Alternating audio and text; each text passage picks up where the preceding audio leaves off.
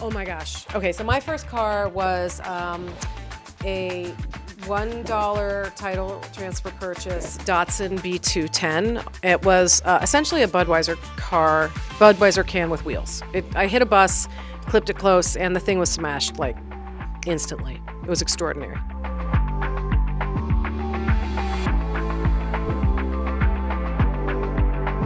For a vehicular crime.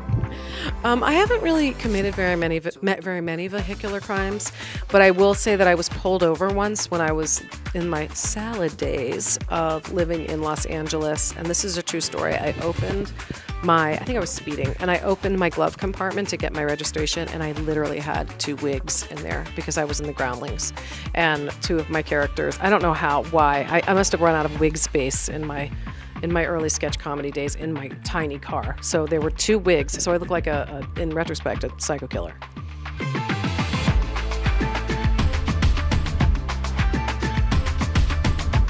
I vastly prefer the subway system in New York. I'm the person, I like having somebody else handle that. I hate sitting in the back of a cab pretty violently because A, I get car sick and it's just a pukey experience overall, and I have control issues. But for some reason, if I'm taking the subway, I don't have that at all. I can sit on the subway, I can listen to my podcasts, I can people watch, and I will never get over the fact that you go down some stairs at a place, and then you think for 20 minutes, and then you come up the stairs and you're in another place. It's how dogs must feel on elevators.